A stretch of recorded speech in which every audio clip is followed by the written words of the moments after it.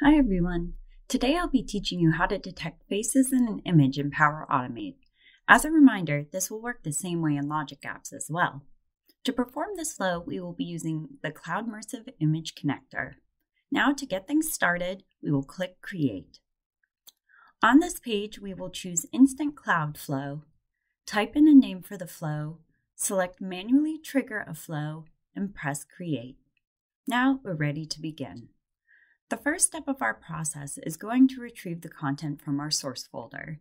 The file I will be using is in SharePoint, so I will type SharePoint get file content. Next, I will select my SharePoint site address and the file path. After we have created the file content action, we will look up the Cloudmersive Image Connector, which is the yellow icon here, and we'll select Detect and Find Faces in an Image. It's important to note that if you've never used one of our connectors before, you will be prompted to enter your API key. This is free on the Cloudmersive website with no commitment, and once you've entered it here, you won't be asked for it again. Now I'm going to add my file content from the previous action and the file name.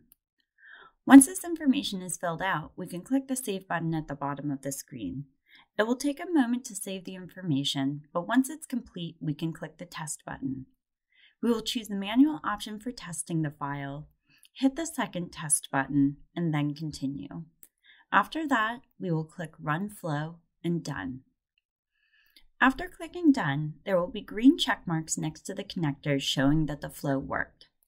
Sometimes it takes a second or two for all the check marks to appear, so don't stress if that happens to you. Now we can open our results and see that we have a face count of 6 and details on the position of each face in the photo. And when I open up the photo, we can see that the face count is accurate.